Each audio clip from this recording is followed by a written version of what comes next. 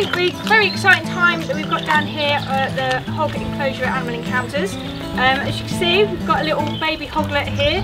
Now it was a little bit of a surprise. We lost very sadly our male hog to old age a couple of months ago. And this is his mum here, and she's our eldest hog, so both of them are quite old. It was a few weeks ago when we noticed she was getting a little bit bigger.